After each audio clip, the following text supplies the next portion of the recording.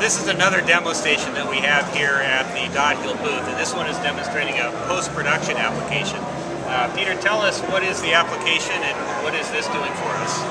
Sure. This is the tried and true nonlinear editing system, Final Cut Pro, running on a Mac Pro using the AssuredSAN file system, or StoreNext is in this case, using AssuredSAN client to connect.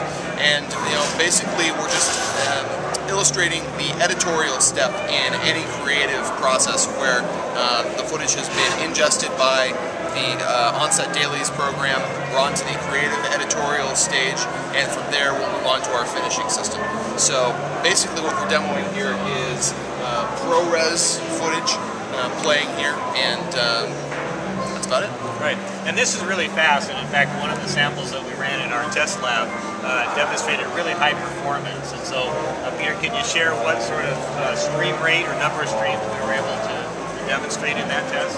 Sure. On this system configuration, you could easily get over 100 simultaneous streams of ProRes 1080p 24 HQ, which is fantastic. It allows you basically the unlimited amount of creativity that your editors need in order to be able to finish a project without having to worry about who is playing what anywhere on the SAN.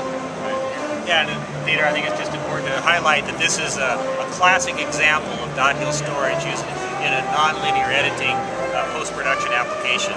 And we have a number of customers and some case studies on our website available demonstrating how this application works on the Dot Hill storage. Absolutely.